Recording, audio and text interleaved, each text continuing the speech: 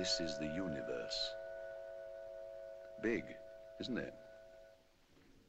Thousands of suns, myriads of stars, separated by immense distances and by thin floating clouds of gas. The starlight makes the gas transparent, and where there are no stars, it appears as dark, obscuring clouds, like that great black cone over there. Hello, there's a nova. A whole solar system exploded. Someone must have been messing about with the uranium atom. No, it's not our solar system, I'm glad to say.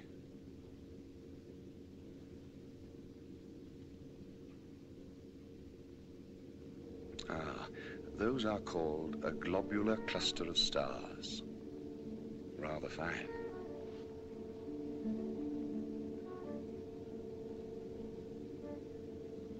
Down here in the right-hand corner, see that little chap rather like a Boy Scout's badge? It's a mass of gas expanding at thousands of cubic miles a minute.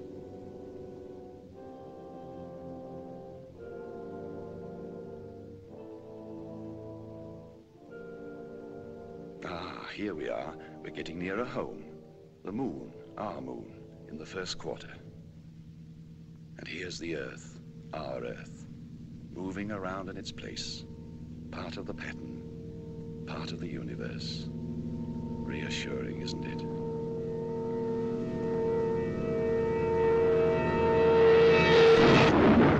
It's night over Europe, the night of the 2nd of May, 1945. That point of fire is a burning city. It had a 1,000-bomber raid an hour ago.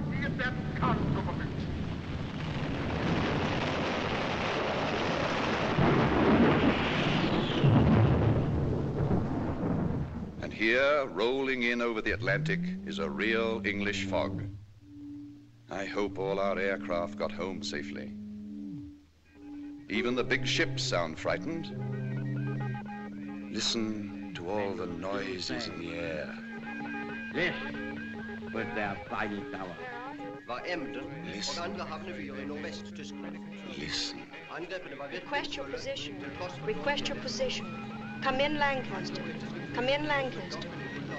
Position nil, repeat nil, age 27, 27. You get that? That's very important. Education interrupted, violently interrupted. Religion, Church of England. Politics, conservative by nature, Labour by experience. What's your name? I cannot read you. Cannot read you. Request your position. Can you see our signals? Oh, give me my scallop shell of quiet, my staff of faith to walk upon, my scrip of joy, immortal diet, my bottle of salvation, my gown of glory, hope's true gauge, and thus I'll take my pilgrimage. Sir Walter Raleigh wrote that. I'd rather have written that than flown through Hitler's legs. I cannot understand you. Hello, Lancaster. We are sending signals. Can you see our signals? Come in, Lancaster. Come in, Lancaster.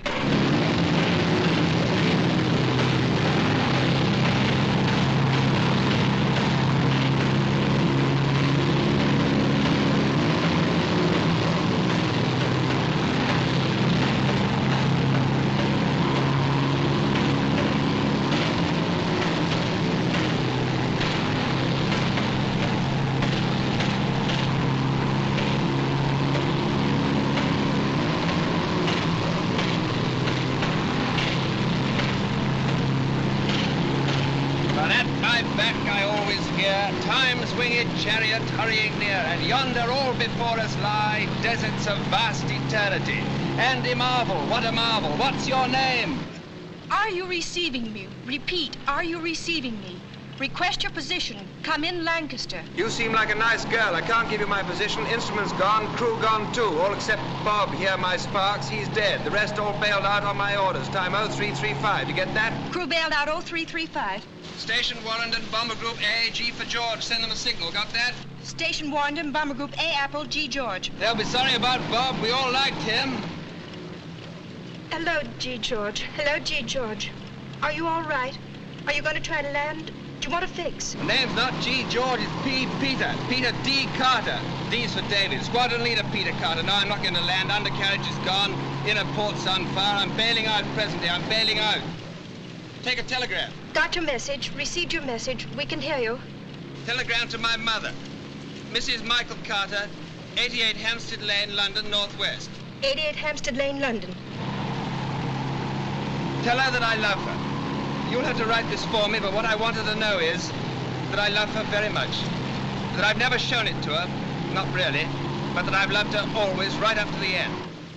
Give my love to my two sisters, too. Don't forget them. Received your message. We can hear you. Are you wounded? Repeat, are you wounded? Are you bailing out? What's your name? June. Yes, June, I'm bailing out. I'm bailing out, but there's a catch. I've got no parachute. Hello, Peter. Do not understand. Hello, Peter. Can you hear me? Hello, June. Don't be afraid. It's quite simple. We've had it, and I'd rather jump than fry.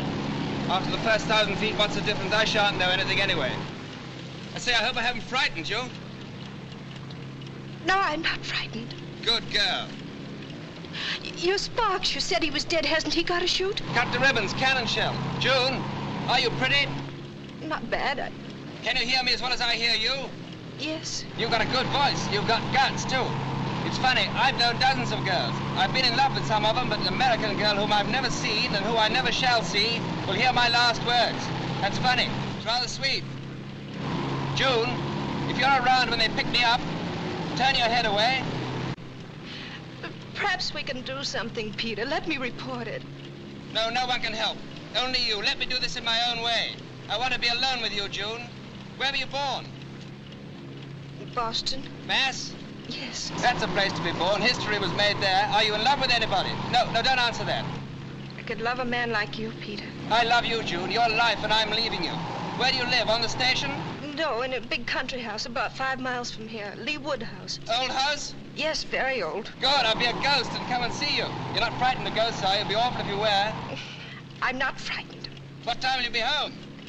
Well, I'm on duty till 6. I have breakfast in the mess, and then I have to cycle half an hour. I often go along the sands. This is such nonsense. No, it's not. It's the best sense I ever heard. I was lucky to get you, June. Can't be helped about the parachute. I'll have my wings soon anyway, big white ones. I hope they haven't gone all modern. I'd hate to have a prop instead of wings. What do you think the next world's like? I got my own ideas. Peter. I think it starts where this one leaves off. Or where this one could leave off if we'd listened to Plato and Aristotle and Jesus. With all our little earthly problems solved, but with greater ones worth the solving. I'll know soon enough anyway. I'm signing off now, June. Goodbye. Goodbye, June. Hello, G for George. Hello, G. George. Hello, G. George. Hello.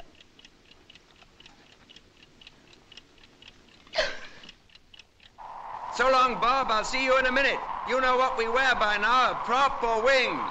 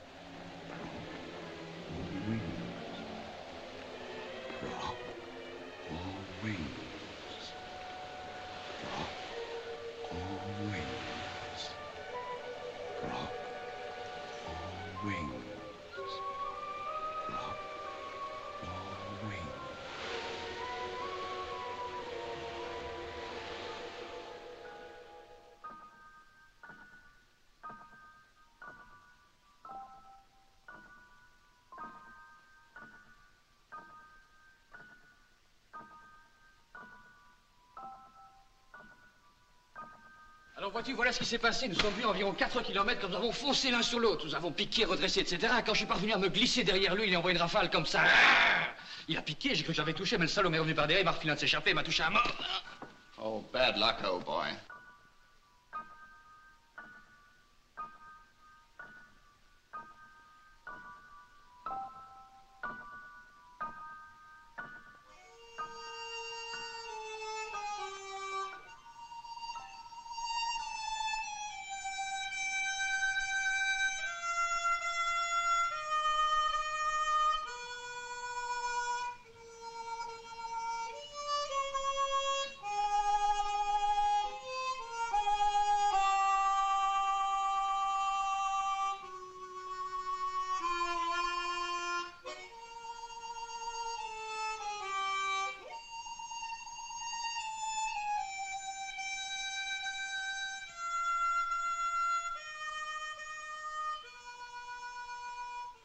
Name and rank.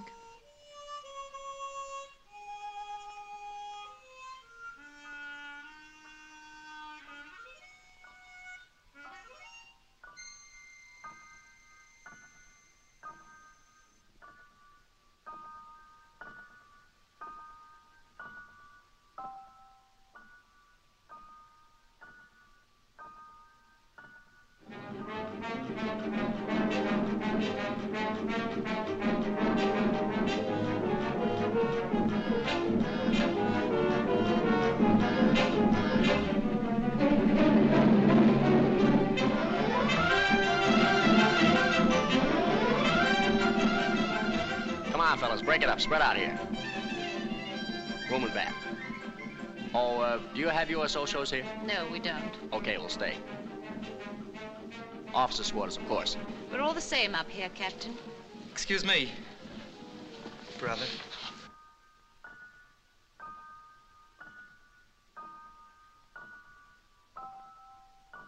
Take over. I wish I could make a phone call. From here, that'll be long distance. Flying Officer Trupshaw. Oh, I'm so sorry. You can't wait here any longer. You must be mistaken about your captain. Well, if anyone's mistaken, it's not me. Mistakes don't happen here. But this is the aircrew section, isn't it? You should know. Peter couldn't have got away with it.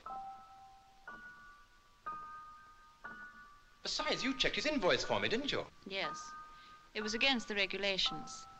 Regulations are made to be broken. He was due here half an hour after me. This is his section, and he hasn't reported. So he's either AWOL or there's been a mistake. There hasn't been a mistake here for 1,000 years. Oh, so there have been mistakes.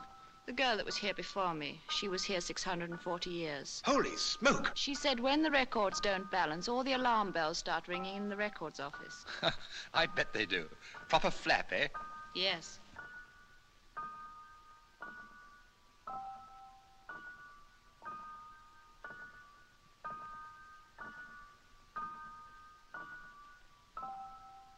That's only the living records.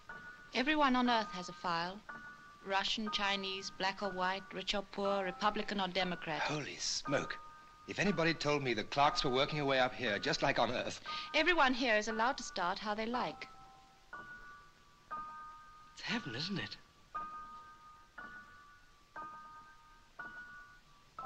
You see? There are millions of people on Earth who would think it heaven to be a clerk. And don't say holy smoke. Why not? There's no smoke without fire. And we don't call smoke holy. Thanks for the gin, section officer. Boy, oh boy, home was nothing like this. Mine was.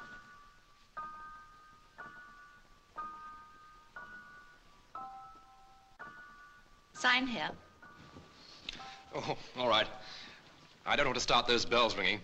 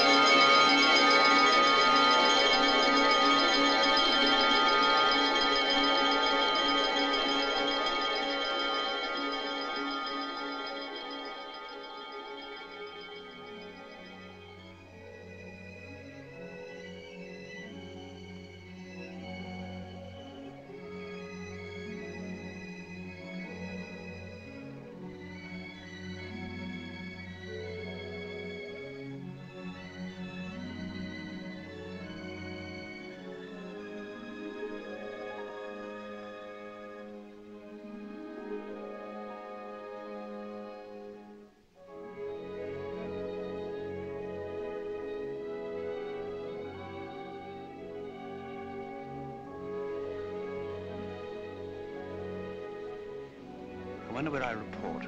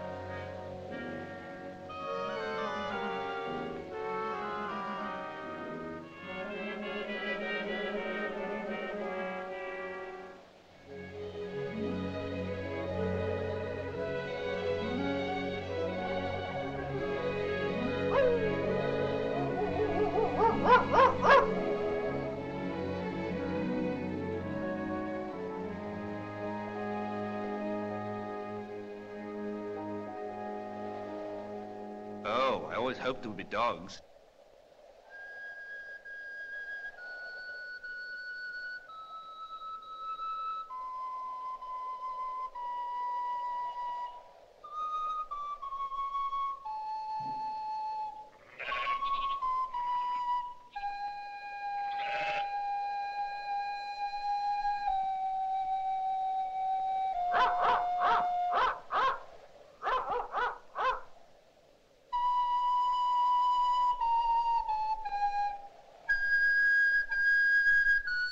Good morning. Morning. Where do I go from here? Huh? I'm new. I only just arrived. Where do I report? You mean the aerodrome? Aerodrome?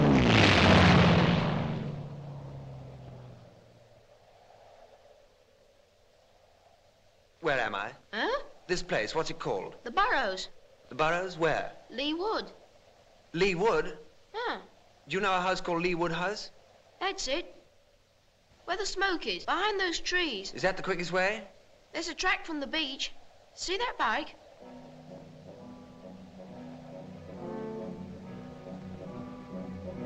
Who is it? Dunno. One of the Yank girls. They live up at the house.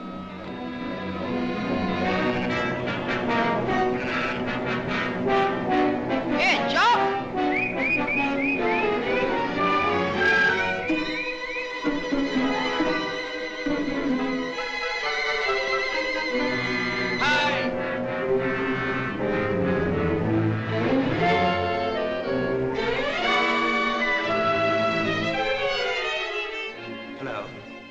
Hello yourself. What's wrong?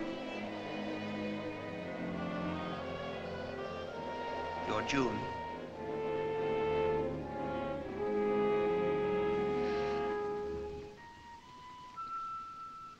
You're Peter. How did you get here? I'm glad you're safe. What did you do? What happened? Don't know. I just don't know. Are you hurt? My head feels a bit queer. Oh, there's a little cut in your hair. It's nothing much. Oh, Peter, it was a cruel joke. If it was on me.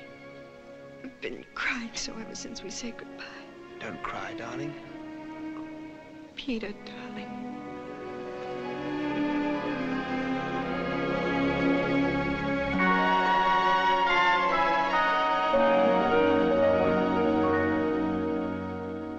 $91,716 invoiced, 91,715 checked in.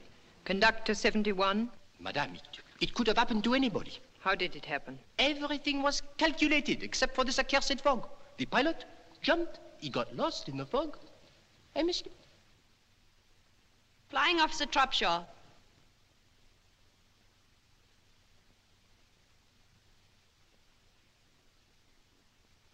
You've been waiting all day for your pilot. Yes, ma'am. You see, over the channel, we ran into this ruddy pea souper. Aha. Oh, excuse the language, ma'am, but really, it was so thick that you could have stepped out of the kite and walked about on it. Sacré brouillard. And he, the skipper, ordered everybody to bail out when we were over the coast. He knew his brolly, had been written off. He got a direct hit as he was bandaging me. But he didn't tell the others. I only knew about it because I'd bought it by then. I mean, I was dead.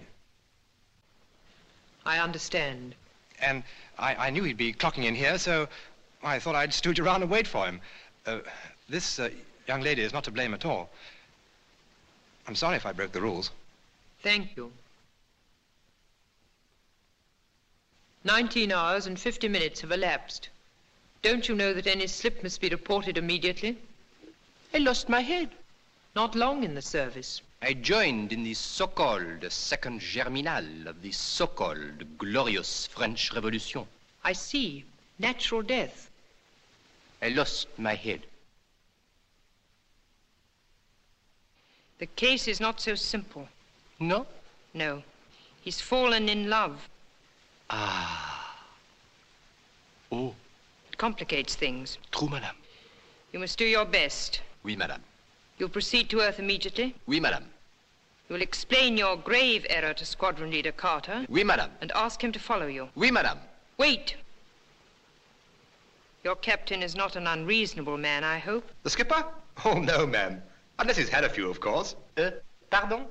Had a few? Beers. Oh, de la bière. Ah, oui. Scotch being hard to come by, you know. Naturellement.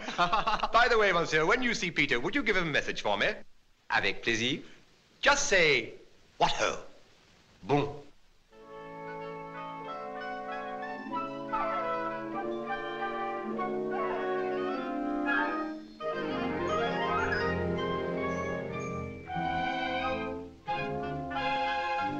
One is starved for Technicolor up there.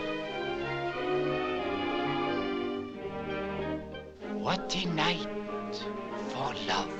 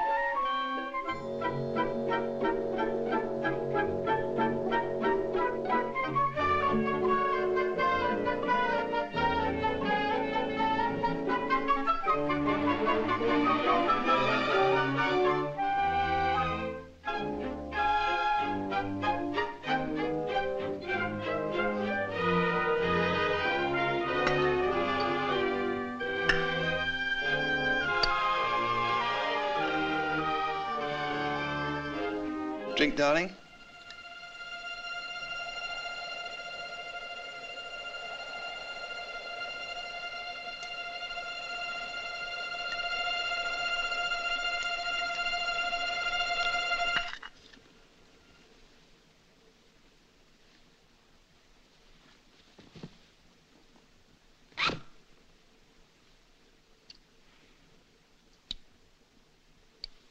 Mon ami?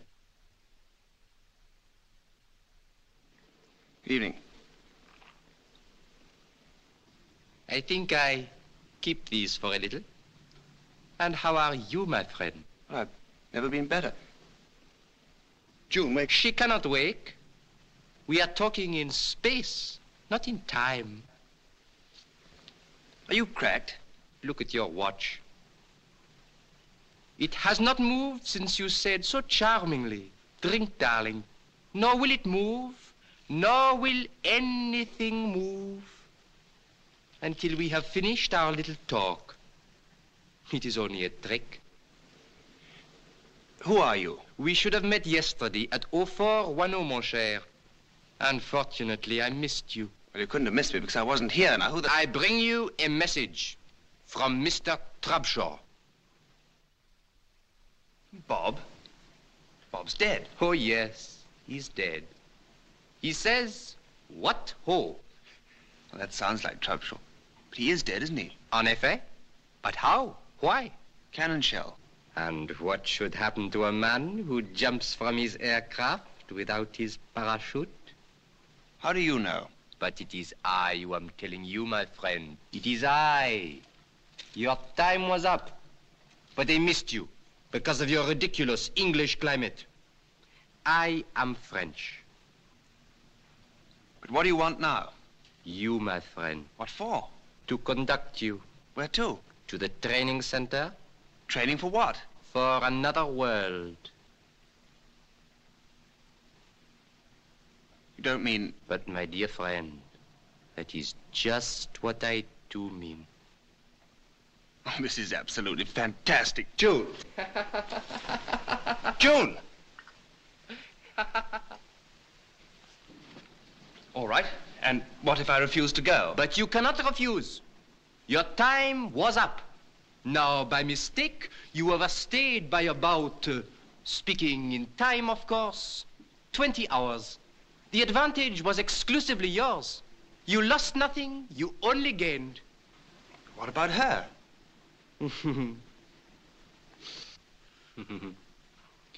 Exquise. You will see her again when her time comes. She will live to be 97. I looked her up in the files. I'm in love with her. But, my friend, what is love? The feeling of the moment. But I represent eternity, the law of this world and the other. Good, but what is law? Law is law. Yes, but law is based on reason. That is so. Now, yesterday, I wasn't in love. Today, I am. But, my friend, what is love? How many people are in love? Soldiers, airmen. How many sailors? Do they protest when their time is up? No, they don't. They have no right. Exactly. But I have. Why? Look, I've fallen in love because of your mistake. I'm in an entirely different position from what I was in last night. Then, I expected to die, I was ready to die, and it wasn't my fault that I didn't, it was yours.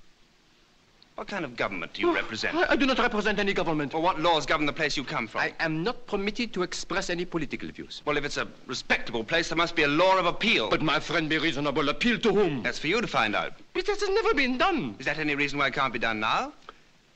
You are determined to get me into this salad. And what about the salad you got me into? Now, look here. You don't want me to use force, do you? Well, you can always try. I think I leave you for a little. That's the form. I shall report for instructions. Now you're talking. And do not fall any deeper in love now. You have been warned. She is charming. You know, I think you're not a bad chap. Do you play chess? Yes. So do I. We could play every day. Some other time. Next time, perhaps. Au revoir, mon ami.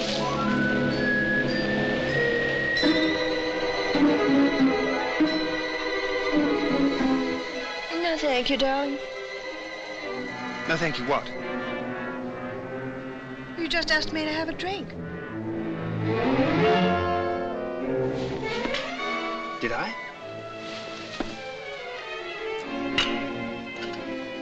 Yes, I remember I did. What's the matter with me?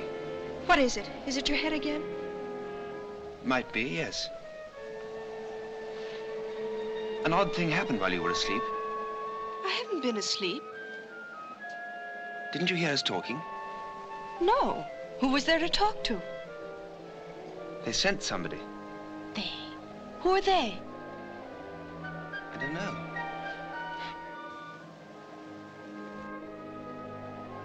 June, do I look cracked? Not to me, darling. Are you? Look, there was a 10/10 fog last night. That's right, isn't it? You know there was. And I did bail out without a parachute. That's your story. So how can I be alive? I give up. I don't know and I don't care. I had no parachute. It was shot up. And when I came to this morning, I had no parachute. Anyway, why wasn't I drowned? You don't need to prove to me that you ought to be dead. Well, I ought to be, according to this character. What character? Well, this conductor character they sent after me. He says he missed me in the fog. Bad luck for them. Good luck for me. I told him I was going to appeal. He's gone off to get instructions. It's not my fault I'm not dead. It's not my fault that I found you and fell in love with you. Maybe he wasn't here at all. Hey, you, Frenchman! Where are you? What is it? Oh, I've got an awful headache.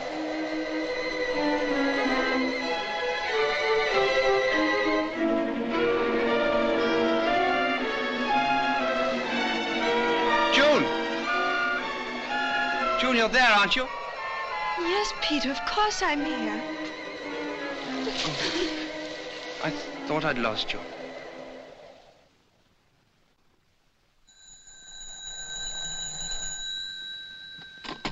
Dr. Reeves' residence? Oh, good morning, Miss June. Yes, isn't it? The doctor's up in his thing, you know, his camera obscura.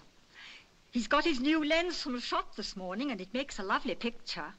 He's taken the big white garden table to project on. He'll be glad you're coming over. He's showing it to the dogs now.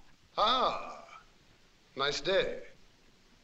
Mrs. Bidwell's duck's out too early. She'll lose all the eggs if she's not careful. Ah, the start of the cycling season. There's a hefty young girl. Time Mrs. Tucker went to get our rations. There she is. Oh, the vicar and his sister. Not coming here, I hope. No, good. Quite a queue at the butcher's. Must have some offal.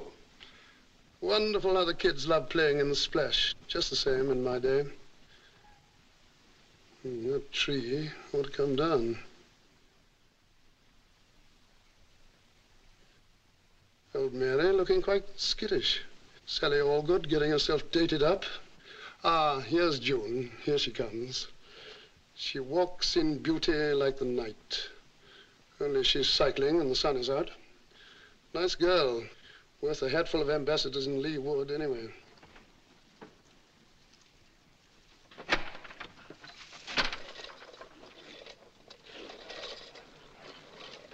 Come on up.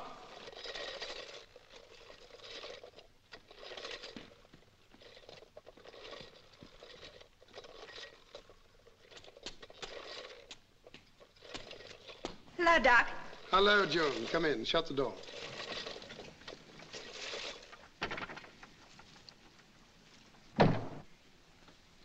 Surveying your kingdom? A village doctor has to know everything. You'd be surprised how many diagnoses I've formed up here. I love looking at the village from here. It looks so different. That's because you see it all clearly and at once, as in a poet's eye. I want to talk to you. So you said on the phone, but it's really none of my business. Dr. McEwen says it's right down your street. This is my street, a village street, and I'm a village doctor. Only because you like living in a village. Dr. McEwen says what you don't know about neurology would fill a peanut. I'm a good guesser. Your guesses are published by very famous magazines like that Brain I've seen in your library. Dr. McEwen says... I know what Dr. McEwen says. I had a talk with him on the phone this morning. Oh, did you? After I talked to you. This is really the ref's business. Carter should have rejoined his station today. I know. Anyhow, what's it got to do with you? Oh, I'm just interested. Oh, I see. But strictly speaking, he's a ref case. He's not a case at all. He's a person, a very fine person. And I want you to see him, Frank. I don't want just anybody mauling him about and asking him questions. I want you. I'm sure the RAF would say I know what the RAF would say. I had to talk to his CO this morning. Oh, Frank. And I had to talk to his group medical officer, too. Fortunately, he's heard of me. Oh, Frank. And if you'd done that earlier, I would have told you earlier, you can't go around the place kidnapping good-looking RAF officers just because you like the shape of their nose. It's not his nose, it's his voice. I fell for that before I ever saw him. He still believes that he bailed out without a parachute. Yes. And he has hallucinations? Mm-hmm. And during these bouts, does he go rather pale? Yes, he did. And he has headaches here. I think so. I don't know. You better ask him. But he definitely sees things. And hears. All right. Did you tell him he was talking rubbish? No. Quite right. He's not talking rubbish. He's talking very logically. Then he can't be in love. Bye. Frank? Yes? He has a very cute nose, too. I'll be over about tea time. Right.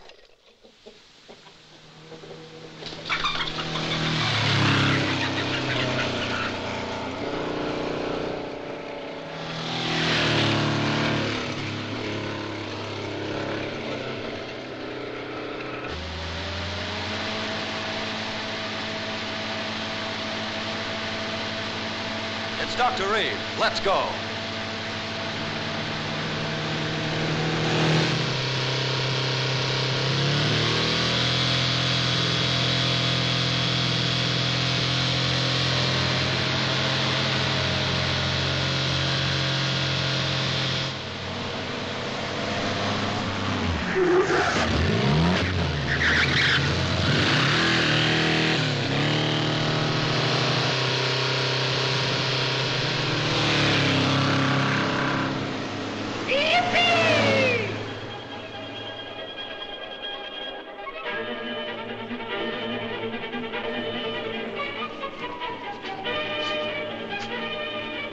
That's not the way to spell Shakespeare.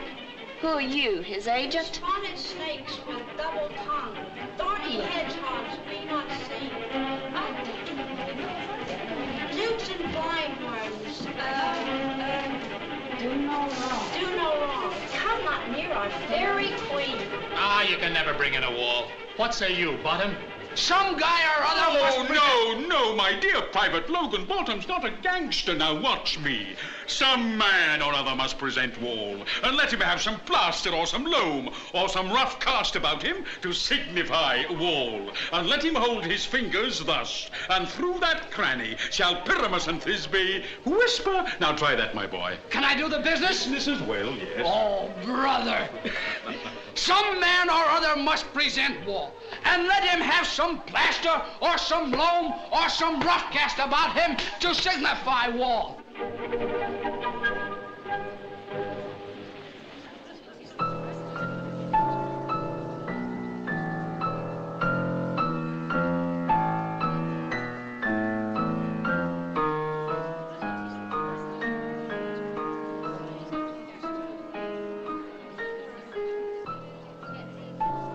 Check.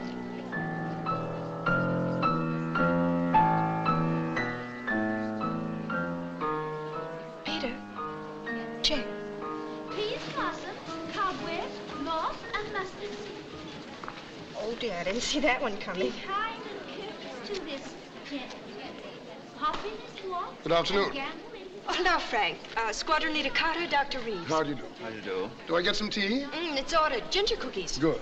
Who's winning? Well, June's very good. But he's winning. Sit down, everybody. Thanks. Mercy, heart, I beseech your worship's name. I shall desire you of more acquaintance, good Master Cop. If I cut my finger, I shall make bone. Your name, honest gentleman? I've told Peter What? who you are, what you are, all about you. Tall order. And I've told you all about him. Has she read your poems? What poems? Well, didn't you know this is Peter Carter? I didn't know. No, we hadn't got around to that yet. I haven't got much modern stuff in my library, but you're there. Oh, good. I like your point of view, and I like your English. I hope we shall have some talks together. So do I. Now, let's get down to this thing. You never had any visions or hallucinations before? Never. What were you in civil life? I was at Oxford. Specializing? European history. Both parents alive? My mother.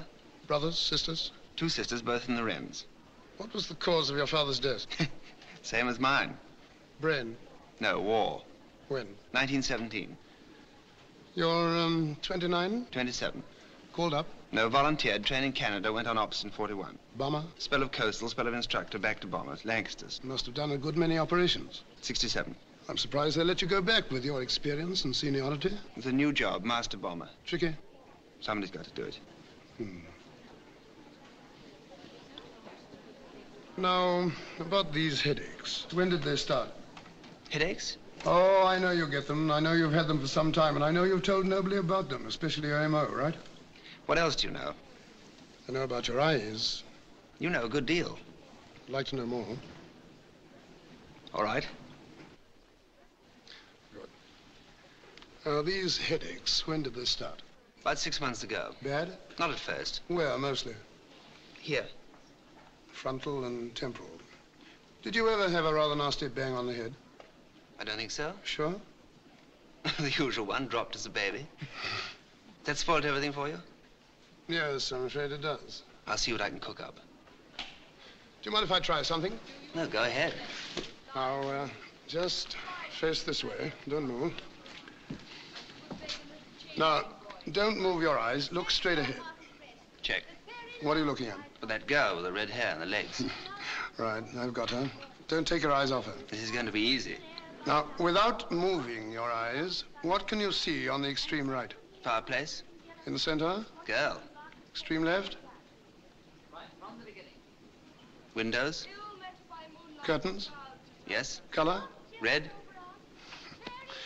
Right, that'll do. Well, if you've quite done staring at that girl's legs, both of you. Well, you've got to do what the doctor tells you. Confidentially, they're rather knock-kneed.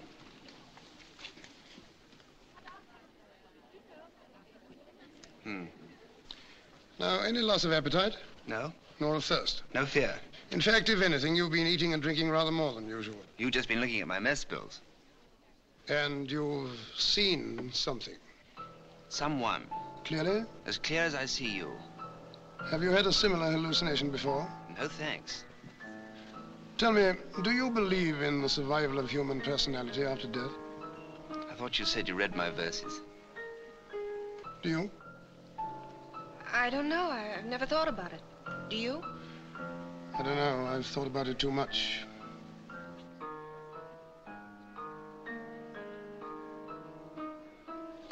I thought I was asked to tea. It isn't time yet. Past my time. One last question. It may sound silly, but have you imagined recently that you've smelt something that couldn't possibly be there? What an extraordinary thing. What is? How did you know? It was a long shot. You have. Yes, but it was so silly I would never have told you. It's important. It might explain everything abnormal that you've seen and heard. Well, that would be a relief, but it still can't explain how I can jump without a parachute and be alive. No, it couldn't do that, but there might be a possible explanation even of that. Now, this heavenly messenger, you saw him quite clearly. I told you, as clear as I see you. And this smell, you imagined, was it at the same time? Yes, it was particularly strong. Was it a pleasant smell? Yes. Could you place it? Fried onions. And this messenger, he hasn't turned up again? No, but he will. When? He picks his own time and stops it. Peter's lodged an appeal. Against what? Against his caller. That's the spirit. Don't give in. I won't. I'm lucky that June knew you, Doctor. Thank you for coming. June has lucky friends. I've got bad news for you. Then why the grin? You're going with me. Where to? To my house, for 2 reasons. First, I want to meet this chap next time he drops in. Second, I like a nice girl around the house, and she only comes to see me to borrow a book. And she's a slow reader. What about my CO? I fixed it with him. Besides, until we get this settled, I'm your CO. And at my house, you get your tea at 4:30. Tea break! All right! Here, you get it at 5. Signals, Doc? Thank you. We are shaping, Frank. We are shaping.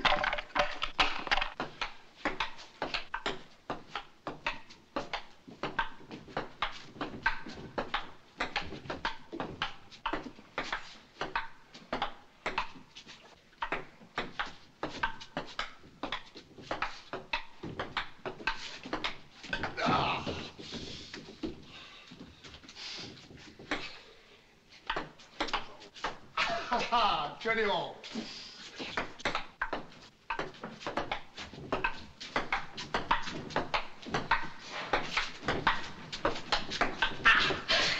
$21.20, sorry. You're sorry, my foot. Ready? Ready? Nearly. Nearly doesn't count. 21 all. Up. I'll be. Count 10. I wonder if Peter's a good player. You can ask him when he wakes. Well, he's been asleep nearly 2 hours and a half. He'll wake at 11. How do you know? I gave him a tablet. Well, how can you tell exactly? Oh, I can't tell exactly, but I know the patient. But do you know him? I think so. Well, then tell me something about him. Are we playing table tennis or are we not? Right, your serve. Right, ready? Ready. Oh. Your game. Now tell me what you think about him. I think he's fascinating. So do I. Not biologically, medically. Have a drink? Love one.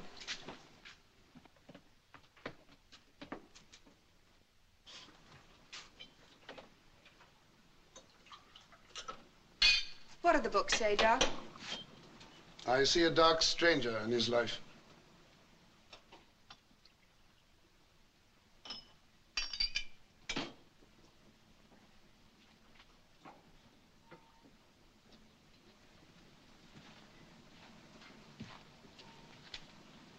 Do you know what's wrong with him? Yes, I think I do. Is he going to be all right? He'll be all right. Here's a drink. Will he have any more hallucinations? Yes, How do you know? because this conductor promised to come back. Will that make him worse? Why should it? I don't know. Seeing things, arguing about his own life, talking to a non-existent man. He does exist for him. He's not going mad then. His brain isn't being affected.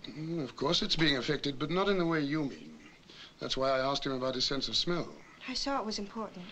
He's having a series of highly organized hallucinations comparable to an experience of actual life. A combination of vision, of hearing, and of idea. To a neurologist, that points to a direct connection with a sense of smell or of taste. Once that connection's established, we know where to look for the trouble. I only want to find out one thing more in his personal history, and I'll find that out later. Now, I'm not going to tell you anymore. thanks. But how did he survive the jump? I don't know. If we could find that out and tell him, it would save him. It would help, but the main thing is for him to win his case. Are you serious? Perfectly serious. We must help him to win it. How? It depends on what message the conductor brings. But suppose he loses his case. Oh, that's absurd. If we see that he's losing, or we think he's going to lose, we'll find out the reason why he survived. Or we'll invent one. We'll have a couple of drinks, you and I, and we'll invent the greatest lie in medical history. Care for another game? I don't mind. Now, don't worry about him. You see that bell? Yes? He's promised to ring it if he gets another visit. Fine. Come on, yourself.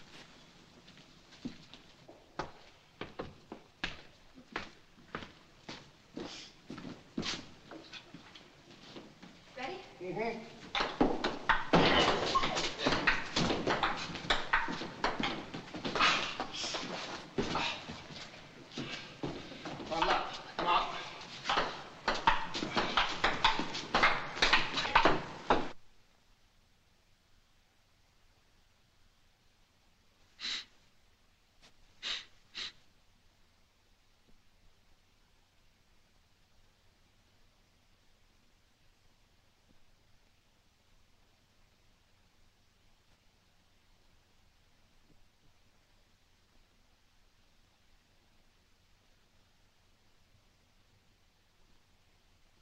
Doc, he's here. June!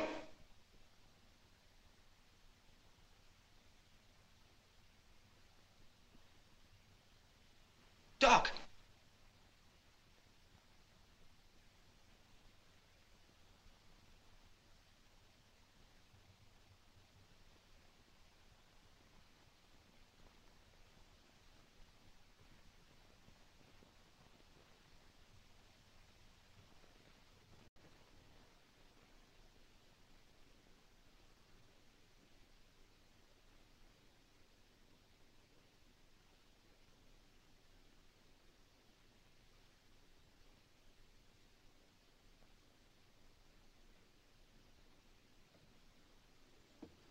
Eh bien, mon cher, comment ça va? Not too good. Not too good, ah. I would not bother to ring that bell if I were you. Nothing will happen. A little trick of mine, you remember? After all, what is time?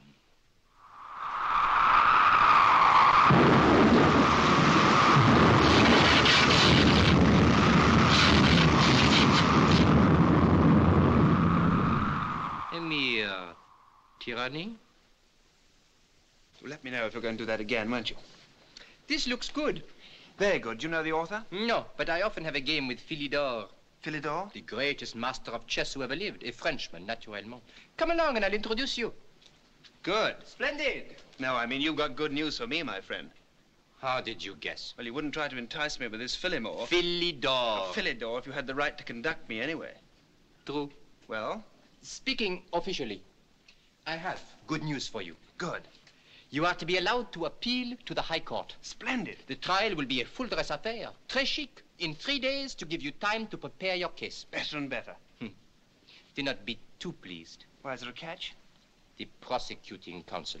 Of course, I am not permitted to offer advice or give a personal opinion, but... Well, who is this prosecuting counsel? Be prepared. For what? A shock. Well, come on, tell me the worst. Who is it? Abraham Farlan. Come again? Abraham Farlan. Well, I never heard of him. No. Never in my life. He lives in Boston. I'd never been in Boston. Massachusetts. I'd never been there. Abraham Farlan died in Boston in 1775. Does that date convey anything to you?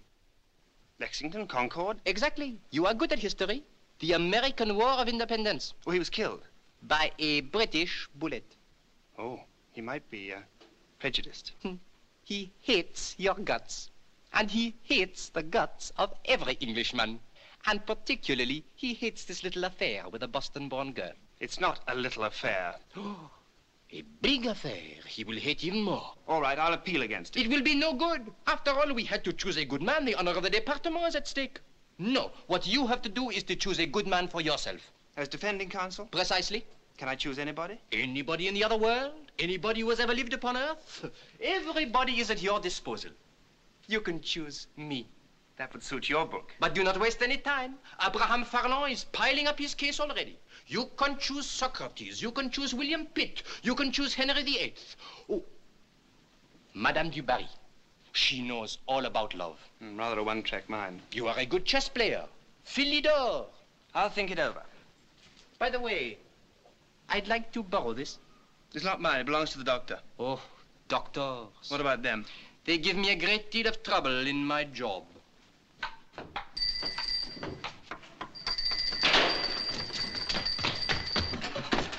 He was here. He tricked us. Yes, he was here.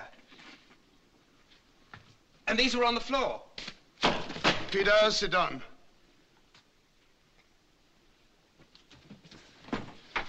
Now, look up. You've been doing some hard talking. I have. I hope you didn't give in to anything. No. That's the spirit. Do you think I could stay overnight, Frank? Yes, I'll tell Mrs. Tucker. I don't need anything much. Now, let's see. I'll tell Mrs. Tucker you're staying. Dr. Reeves. Yes? Can I stay in here? I want to be near these books. Of course, I'll fix up a camp bed. Great news, darling. What, sweet? I'm to be allowed to appeal. Really? Oh, June, I don't want to leave you. Darling, why should you leave me? Everything will be all right. Well, if I can get a good counsel. Of course you will. It is very important. I don't want to lose you. Darling, I don't intend to let you go. No one can take you from me. I won't let them. Well, it's no good. You see, a judgment against me would be backed up by all the power of this world and of the other. Drink this. Peter's got the right to appeal. Splendid. Did you smell anything? Yes. The same? Fried onions? Yes. Good. Drink that up. Any headache? You can tell me tomorrow what he said. No, he said... Good heavens. What is it? He got my 100 best games. What? Alekin's chess book, 100 best games. You sure? Absolutely certain. He had it in his hand. What a nerve. A bit cool. Now, how about getting to bed? Now, I want to talk to you first. It's important. No, not now. Have a long sleep. Tomorrow you'll feel as fresh as a daisy. It's about my counsel. I don't think you believe a word of what I say. Of course we do. My dear friend, here on Earth, I'm your defending counsel, and as your counsel, I believe everything you tell me.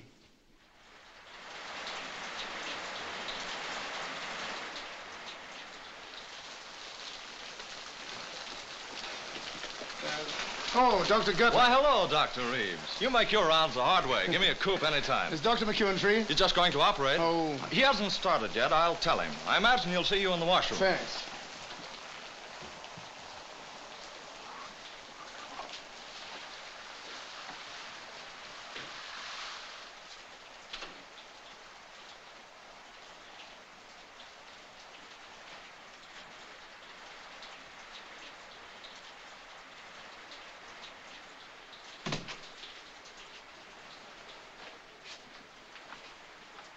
Hello, Frank. What's new? Deterioration all around. We ought to operate tonight. That's impossible. We're swamped. Are you sure of your diagnosis? Certain. I discovered the missing fact. He had slight concussion 2 years ago with no after effects. X-ray is inconclusive. You've seen the ocular reports. You know all about these highly organized hallucinations coupled with a sense of smell. Everything points to arachnoid adhesions involving the olfactory nerve in the brain. It's a tricky operation, but I've never seen one. I have several at the Hospital de la Pitié in Paris. I've made some notes. I wonder if the surgeon could see them. Sure, it'll be Dr. Liza. He's a very fine neurosurgeon. Liza, a good man. But I don't see how we can manage tonight. There's no crisis in such a thing. Any day will do. No, it won't. And I'll tell you why I think it won't and why there is a crisis. I'm afraid of his brain being permanently affected. Insanity? Yes. Why? Because his trial is fixed for tonight and he hasn't found anyone to defend him yet. He spends all his time in my library or when talks with me and the girl. He only sleeps when I drug him. The boy has a fine mind, but it's overtaxed. That's the trouble. It's too good a mind. A weak mind isn't strong enough to hurt itself. Stupidity has saved many a man from going mad. Yes, you're right there. And he's had several talks with this heavenly messenger. Hallucinations, of course, but you never saw such an imagination. I've been taking tips on the other world, laws, system, architecture. Here's the interesting point. He never steps outside the limits of his own imagination. I don't quite get you. Nothing he invents is entirely fantastic. It's invention, but logical invention. And the keystone to his invention is that the trial takes place tonight. He must win or lose his case tonight, and that's why I think we ought to operate tonight. It's no use shaking your head, and that's why I think we ought to find a counsel to save him from losing his case, or we may lose him.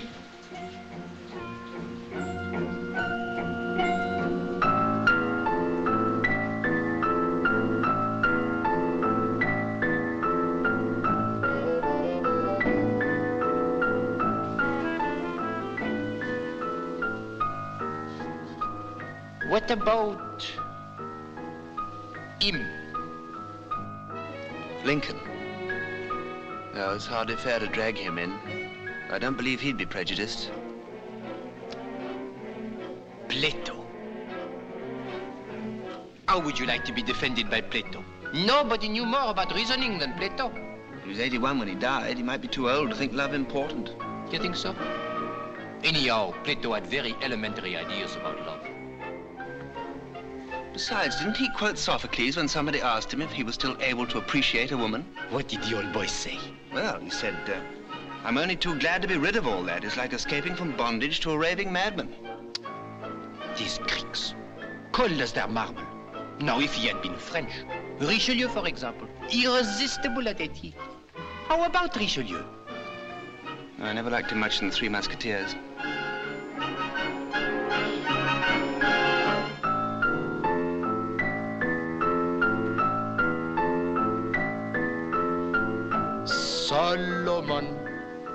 Solomon. No. Mais tonnerre de Dieu, who do you want? You have only a few hours left. Look, it sounds a grand idea to have all these great men to choose from. But what do they know of our problems today? True. Very little. Besides, I think it ought to be an Englishman. Nobody famous, but somebody with his head screwed on all right. Screwed? Now, this Abraham, Farlan.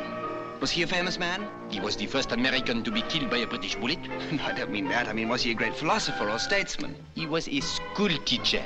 There, you see. Now, Plato will probably talk about perceptions and causations. Pardon? Over your head, too? Definitely. That's quite simple. By the way, why are you so interested in my winning my case? I? Yes, you.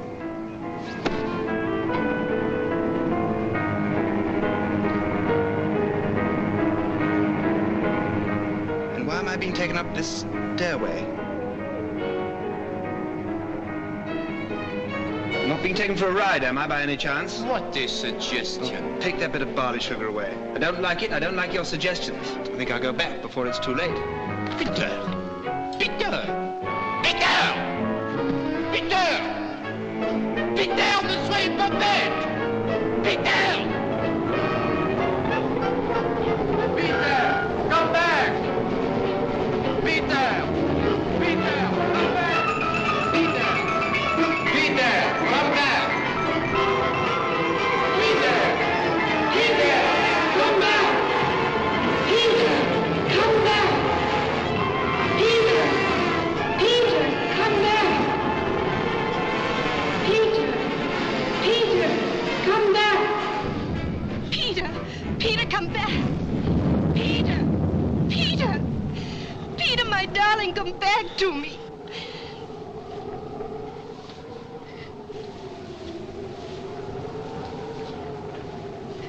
He almost got me.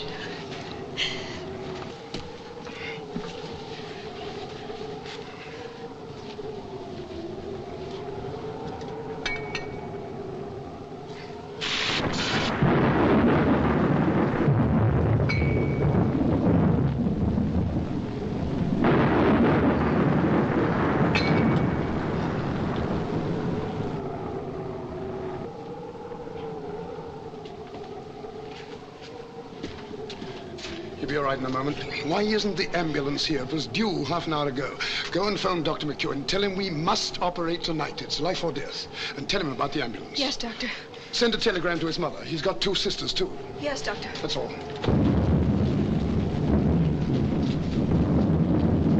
Hello, Peter. Where's June? Phoning. Back in a moment. He almost got me. I know. He's a crafty beggar. I only got away by the skin of my teeth. Now, look here. Don't let anybody fool you into giving up this case. You've been allowed to appeal. You've been promised a fair trial. Don't give in to anybody. Promise? I've got no counsel. We'll find the right man. They can't start your trial without your counsel. They might appoint some stooge. Nonsense. Or let it go by default. I tell you, we'll find somebody. They can't start till then. Nobody famous? No, that'd be the worst thing we could do. How about a pal of yours? Might find somebody. What about your radio operator? Bob? Yes, think it over. You couldn't get through. They don't answer. It's the storm, Mr. Frank. They always cut the telephone off. I'll go on my bike. No, one of us must go. Look, you're more valuable here. Now, if the ambulance comes, don't wait for me. If I meet it, I'll come back. Now, go to him. Don't allow him to despair. His life is in your hands.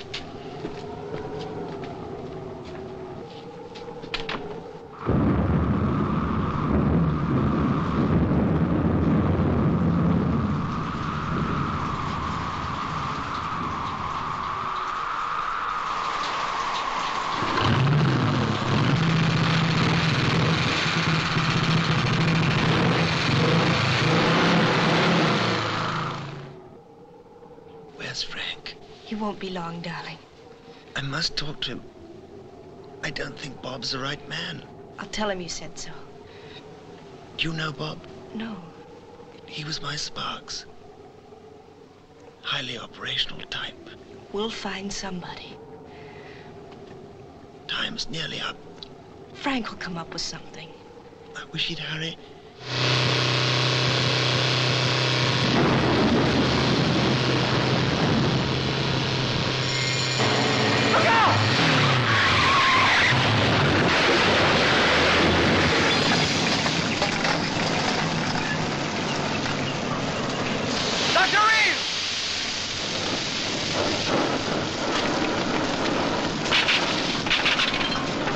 Extinguishers. Okay, down. And the blankets. What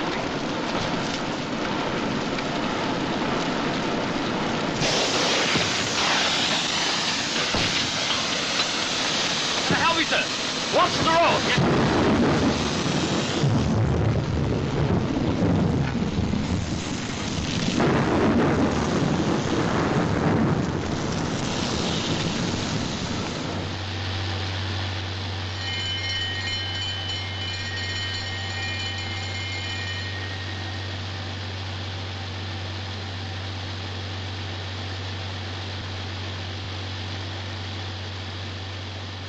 He never saw us until it was too late. He turned out to save us. Gosh, I feel bad about it. He was a fine man. You couldn't help it. He was interested in this case, wasn't he? Yes. I saw his notes he left for Dr. Leiser. It was a fine piece of diagnosis.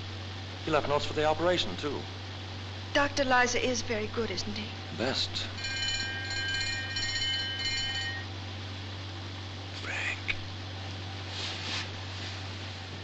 I'm here, darling. Where's Frank?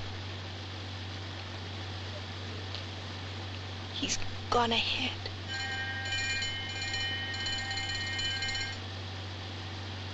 He's had an accident.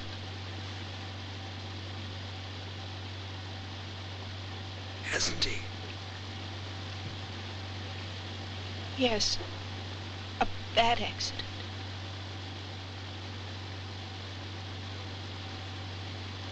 Is he dead? Yes, he's dead.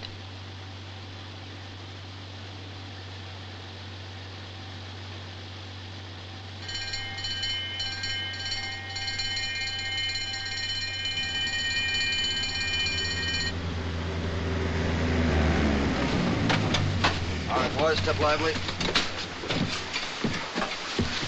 Okay, Doc. Got this hand. Easy. All right. Easy on there.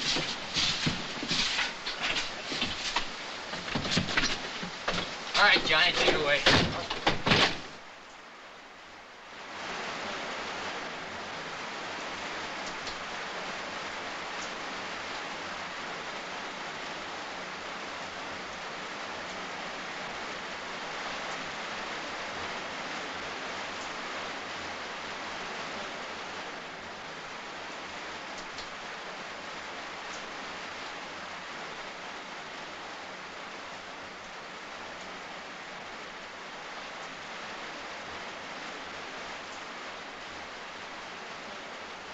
An atropine injection, sister? Yes, 100. Is this a cranial case? Yes, that's right. Hello, squadron leader. We're all ready for you.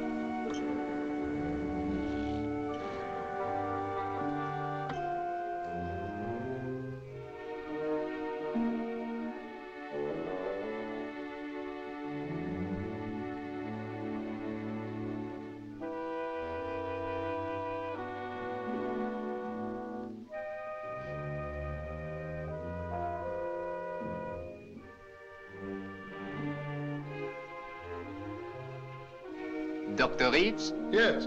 Permit me to return your book. Oh! Aha! So it's you? I will introduce you to Philidor. Cher colleague, this is a special case, court of appeal. I will undertake to deliver Dr. Reeves. As you wish. Merci. Be of good cheer, friend. Thank you. One of the best men in the service, a compatriot of yours. What's his name? Oh, John... Bunyan, yes, of course. And how is dear Peter? Oh, he has a fighting chance. Uh-huh.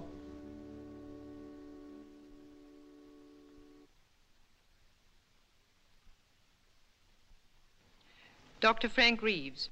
Yes. You are familiar with the case of Squadron Leader Carter. I am. He has chosen you to be his counsel. I hoped he would. Do you accept? I do. You have very little time in which to prepare your case. What facilities do you wish? I should like to see my client and get his instructions. And I subpoena Flying Officer Trubshaw as a witness. Certainly. Conductor 71, you will take Dr. Frank Reeves to Squadron Leader Carter.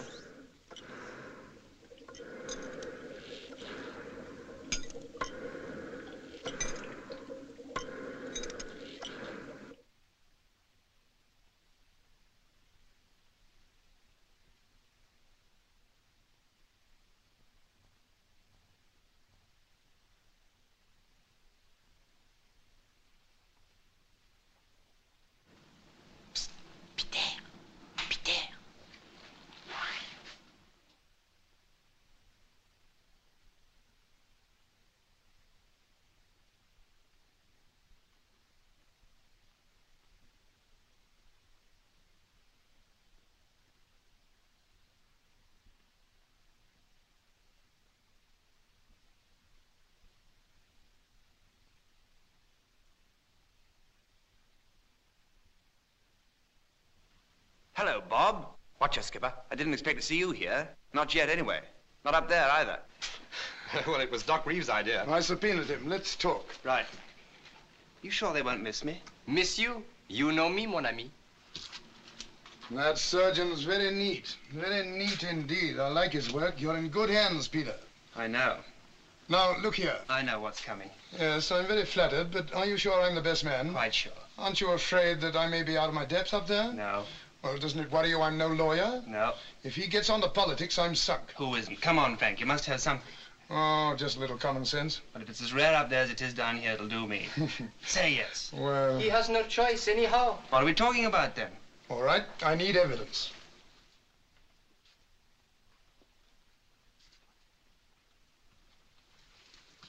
Look at her. Holy smoke. What? She looks like a nice girl. She is a nice girl. Hardly your type, Skip. I've fallen in love with her. Her accent is foreign, but it sounds sweet to me. We were born thousands of miles apart, but we were made for each other. That's an excellent piece of prose. Sorry. Nothing to be ashamed of. May I kiss her, just in case, you know? Okay, you may, but she will not know it. Doesn't matter. Oh, he's English. What is the good of kissing a girl if she does not feel it?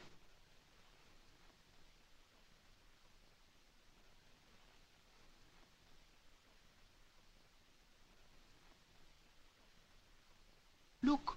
What? The evidence you wanted. Her tears. Oh, I wish I could take one with me. You are counsel. You can do as you wish. I say, why don't we wrap it up and take it with us? Permit me.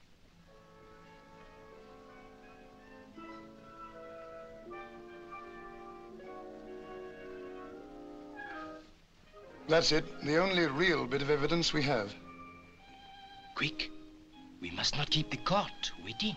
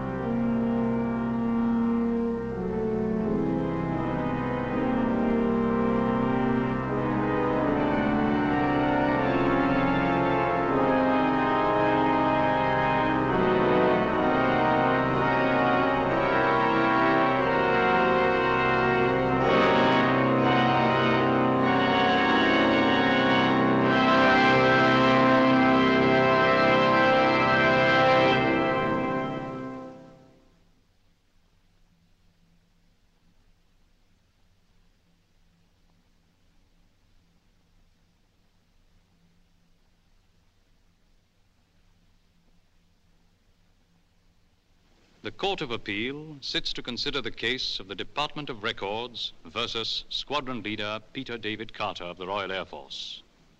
He claims negligence and superior rights and responsibilities arising out of that negligence. He is appealing for remission of the date of his term on Earth and for a reconsideration of his case. It has been decided to allow this appeal. It is for the jury to decide whether it shall be successful. Owing to the interest aroused by the case, there is an unusually large audience. We can, of course, seat everyone who wishes to be present, but the front rows have been reserved for those who have a special interest in the case. Members of the jury, do not allow yourselves to be influenced by anything but the facts and by your conscience. You will have every assistance from the court to help you to arrive at your verdict. The counsel for the prosecution will take his place.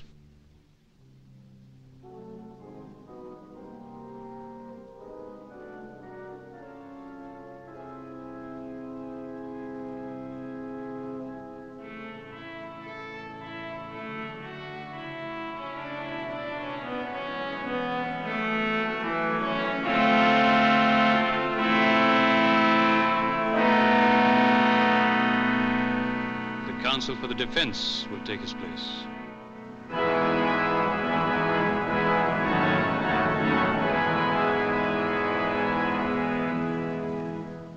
I call upon the prosecution to open the case.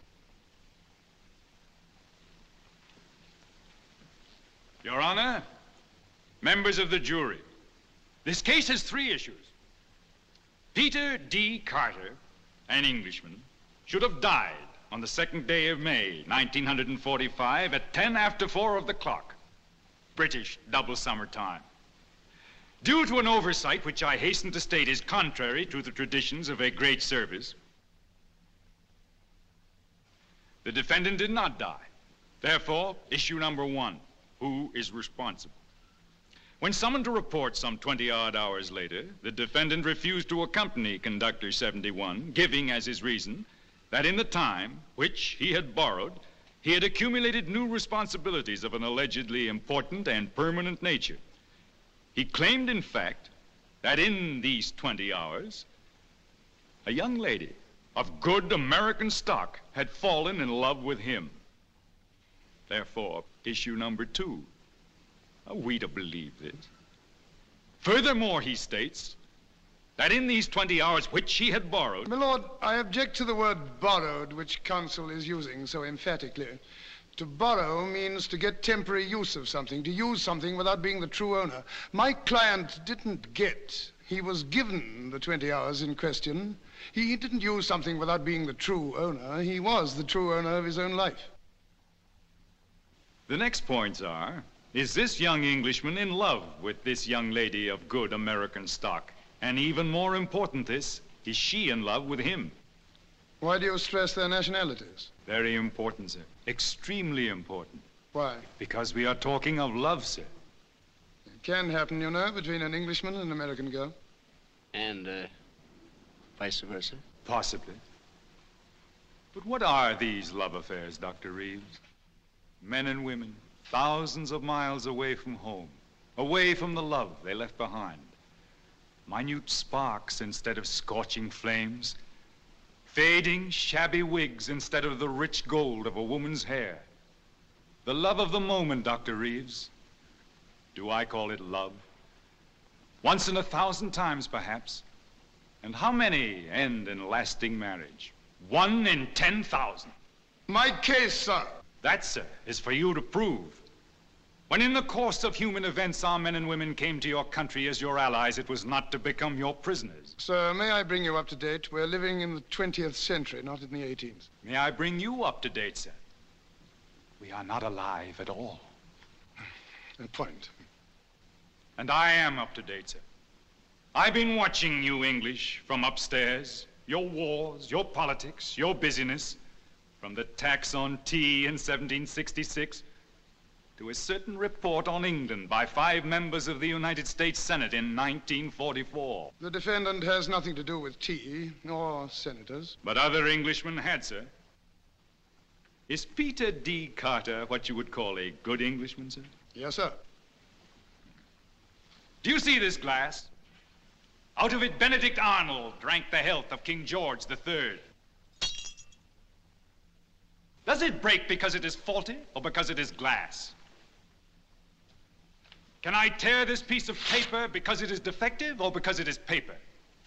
We are all as God made us, sir. But our ancestors had a deal to do in the shaping us as well. I quite agree. The jury will please note that. My lord, may I ask where Mr. Fallon's grandfather was born? Your Honor, the question is irrelevant. Could it have been in England? You need not answer that question, Mr. Fallon. But I prefer to answer, Your Honor. My grandfather left England, sir, because he didn't like it. And Granddad would have liked it even less today. Listen. Well, here we are, Lord. The Voice of England in 1945. Cricket. And here let me say that the weather is much more like cricket weather now. It's stopped raining, players been resumed, and the crowd of, I should say, about 50,000 people have discarded their Macs and umbrellas and settled down to enjoy the game, which to people all over the world is perhaps more truly representative of all that's typically English than anything else. Do you admit that this is an English voice, sir? That was Wally Hammond, who played a delightful forcing shot off Miller.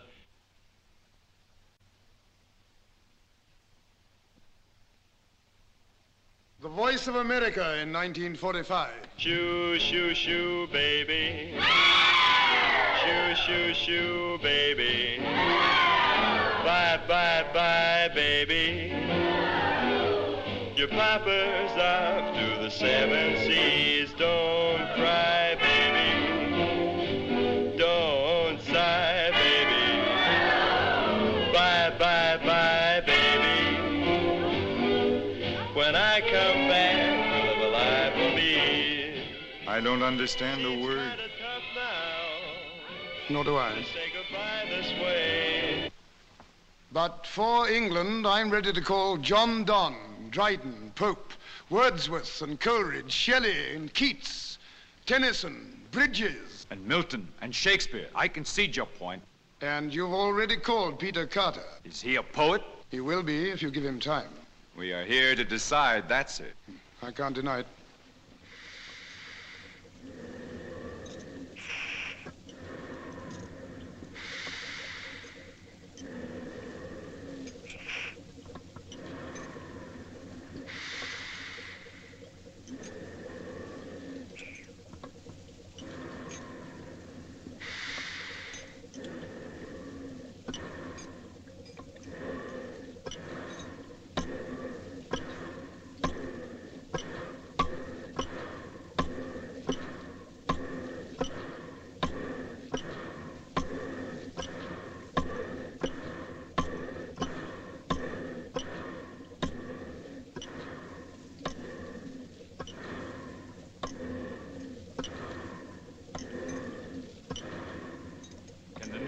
Return to the old?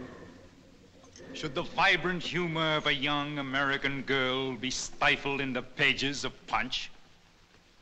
Should the swift tempo of her life be slowed to the crawl of a match at cricket? Should her accustomed native comfort perforce conform to England's warm drinks, cold rooms, drafty windows, smoky chimneys, faulty plumbing? 2 million houses have no windows at all, and frequently the roof and walls have gone with the windows. My lord, I submit that this court is concerned with the life and death of Peter Carter, not with past history or present plumbing. Hear, hear! But Peter Carter's character, sir, like every other human being, has been formed by circumstance, by a chain of circumstances. As Benjamin Franklin said, for want of a nail, the shoe was lost. For want of a shoe, the horse was lost. For want of a horse, the rider was lost. For want of a rider, the message was lost. For want of a message, the kingdom was lost. And all for the want of a horseshoe nail. You've heard of Benjamin Franklin, sir? I beg you, in George Washington's words, labor to keep alive in your breast that little spark of celestial fire called conscience. That could not have been said by an Englishman, sir. What was George Washington? Conscience, Mr. Fowlin. Are you insinuating, sir, that something is wrong with my conscience? I am. Your Honor, I protest. I'm only trying to give a full picture of this case to the jury. You are trying to prejudice the jury, sir? I see that they've been selected from many races, creeds, and nationalities. I cannot believe them interested in ancient grudges against Peter Carter's ancestors, nor in present grumblings about drafty windows. I don't need to prejudice the jury, sir. They're already prejudiced against your country, and with good reason. You can't pick a jury that isn't. Look closely at the distinguished members of the jury, sir. The first member is Jean-Marie Barrault, French. Has any century passed without war between England and France? The second member is Gregorius Johannes Boonshuyer, burger van Transvaal. The Boer War, Dr. Reeves. The third member is Ivan Bedny, Ruski. What? I'm Russian. The Crimean War, Dr. Reeves. And you, sir? Chanjiming, Peking. Don't forget England's attack on China in 1857, occupying unprotected Peking. And you, sir? Rara Tejpailal from the Punjab. Think of India, Dr. Reeves. Think of India. And you, sir? You are? James Monaghan, Irish. Choose a new jury anywhere, Dr. Reeves. It will always be prejudiced against your country. My lord, I wish to take counsel for the prosecution's advice. I challenge the jury and request that a new one be chosen. Chosen from where, Dr. Reeves? Mr. Farland said from anywhere. Except from England. Why not from England? Where else in the world have the rights of the individual been held so high? In America, sir, where these rights are held to be inalienable. I doubt if you have more practical freedom in America than in England. An Englishman thinks as he likes in religion and politics. It isn't what a man thinks and says. It's when and where and to whom he thinks and says it.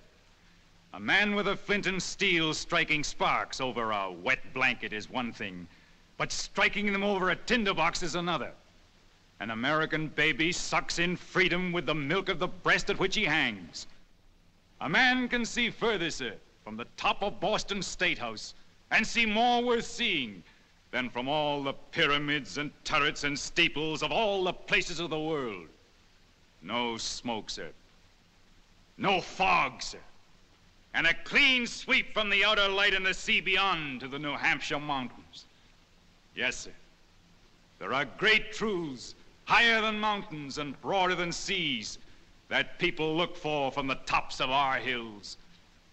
America, sir, is the only place where man is full grown.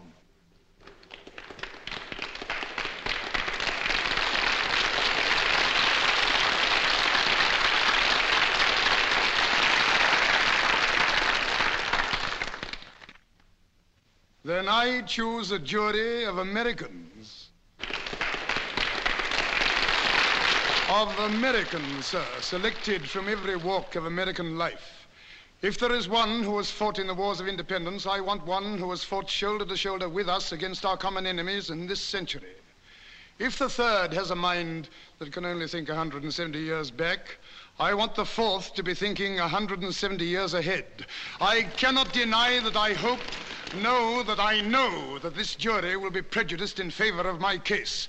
For I am pleading for the rights of the individual against the system. But it is also against the law, Dr. Reeves. The eternal law of the universe. Nothing is stronger than the law. The whole universe is built upon it. This is a court of justice, not of law. My lord, I ask for a new jury of American citizens. Do you agree, Mr. Farland? I would welcome such a jury, Your Honor. The jury will stand. The jury will retire, and the new jury will take their place.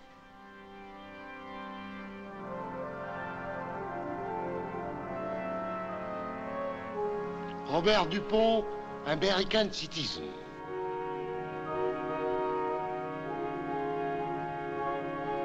Lieutenant Pete van der Eyck, American citizen.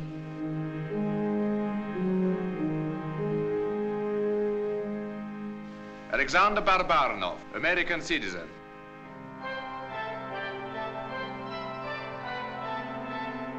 George Wang, American citizen.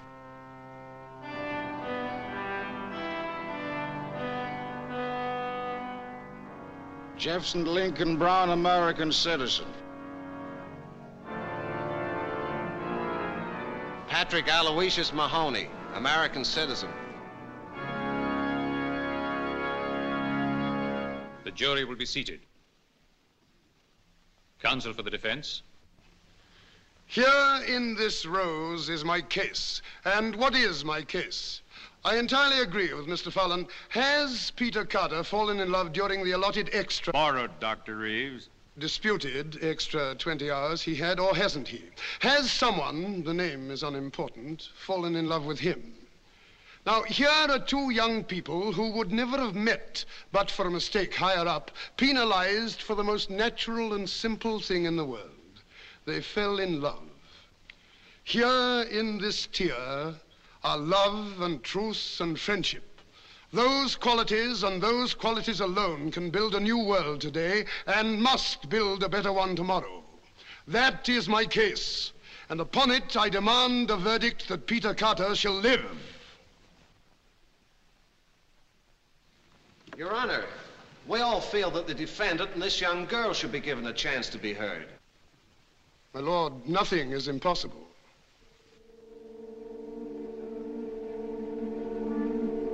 The court will adjourn.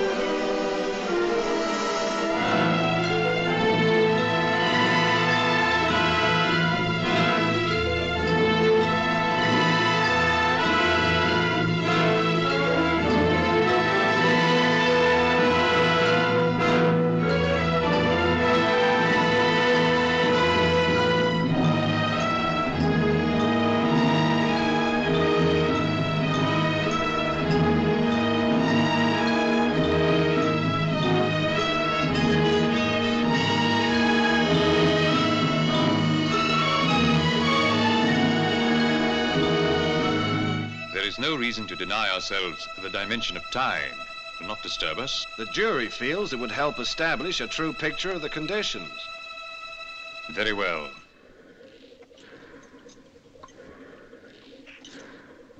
I call squad. My diagnosis was right. Fine vascular meningeal adhesions binding the optic nerve to the brain, the internal carotid and the chiasm. Similar adhesions between the chiasm and the brain. Did I tell you about my operation? Dr. Reeves, we are not here to check your diagnosis, but to put certain questions to this young man. Quite right, certainly. I call squadron leader Peter D. Carter. Hello, Peter. Hello, Frank. How's the operation going? Fine. Lice is a very good man. He'd better be. Peter Carter, you are on the witness stand. You are under oath. Do you understand? Yes, Mr. Farland. You know me, sir? There's no mistaking you. Your smile is not unattractive, sir. Did you use it to enamor this young American lady? I love her, sir. Answer the question. Would you repeat the question? It, had enamored in it. Never mind the exact question. Did you consciously try to influence the emotions of this young American lady? We fell in love before we'd ever met. You claim you love her. I do love her. Can you prove it? Well, give me time, sir. 50 years will do. But can you prove it? Well, can a starving man prove he's hungry except by eating? Would you die for her? I would. But I'd rather live. Young devil. Your Honor, I apologize for the expression. Your witness. No questions. Conductor 71. Monsieur? Is the young lady available? She sleeps. She sleeps. The jury will please note that. I put her to sleep. Indeed, why? To enable you to call her, sir. The jury will please note that. I do call her, Your Honor.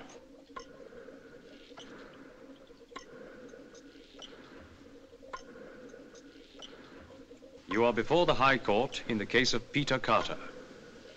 You have been called as a witness by the prosecution. You will tell the truth. This gentleman is counsel for the prosecution. Child, where were you born? In Boston, sir. You know this man? I think so. You think so? I only met him a few days ago. You hardly know him. How can you think you love him? But I do love him. Nonsense, my child. I object. Counsel will withdraw the expression. It's all right, Frank. He's right. There's no sense in love. Wisdom still flowers in Boston. Can you prove that you love him? How can I? Would you be willing to die for her? Yes. Would you take his place in the balance sheet? Yes. Don't believe her. Would you? My lord. Stand aside, sir. You've got no right to ask. How dare you address me like that? Peter, you must obey. Well, of all the dirty tricks. This is contempt of court. I'll have you committed. Commit away. Don't answer any more questions. Do you realize that by this attitude you've forfeited any chance of winning your case? All right, but you won't get June as well. Your Honor, members of the jury, I'm afraid he really does love her. Your witness. June, you know me well. Do you trust me? Yes, Frank, I trust you. It is absolutely necessary that you take Peter's place in the other world. Have you gone mad? If you really love him, June, step onto this staircase and come with us. You are mad. It is the only way to prove your love. I do love him. You shan't go. My lord, I ask the court to restrain him. Granted. June.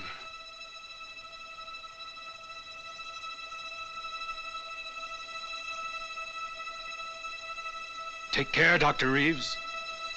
In the whole universe, nothing is stronger than the law.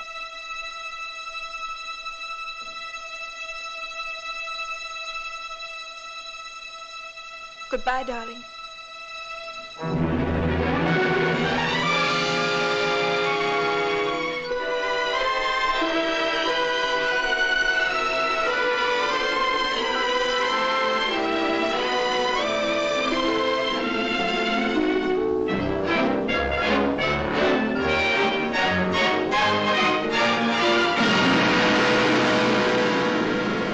Yes, Mr. Farland, nothing is stronger than the law in the universe, but on Earth, nothing is stronger than love.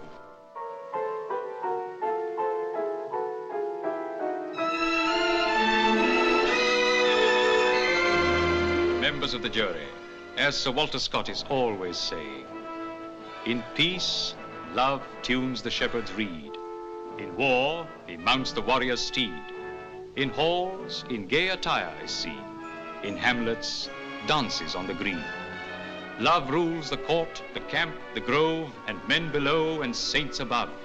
For love is heaven, and heaven is love. Will you please consider your verdict? Case for the defendant, Your Honor. Bravo! The appeal is granted. There now remains the new date on Squadron Leader Carter's file. Will both counsel approve it? Does that satisfy you, Dr. Reeves? Very generous, my lord. Do you agree, Mr. Fowler? Isn't that a little too much, Your Honor? Oh. I agree. My lord, I hope this will not establish a precedent. I object. You, sir? You, sir? You mean the rights of the common man? The uncommon man? Exactly. The rights of the uncommon man must always be respected. Exactly.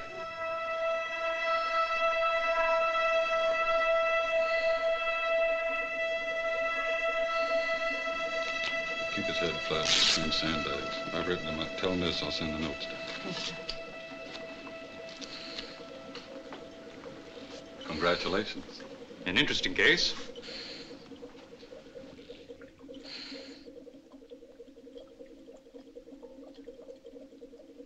Peter, don't forget your book.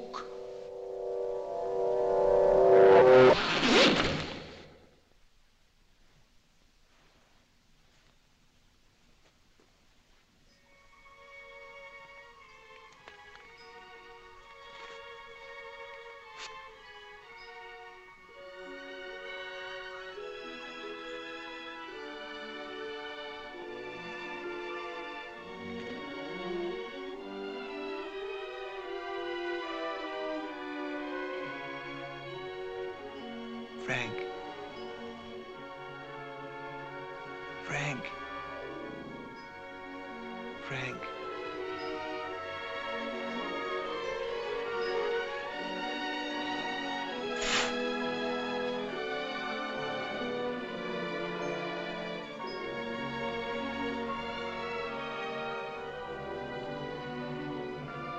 Hello. Hello. We won. I know, darling.